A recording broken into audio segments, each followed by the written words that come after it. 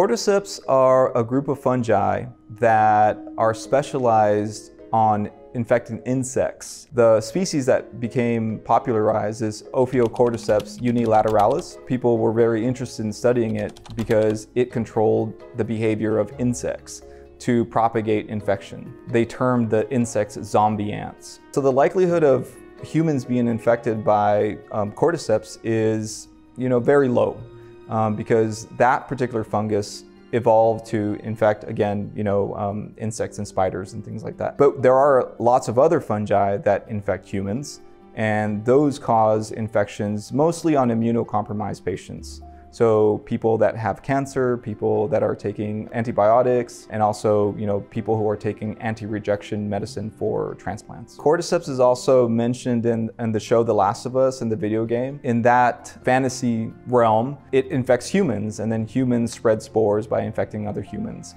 So that's how it's been popularized in recent, social media, and then just media in general.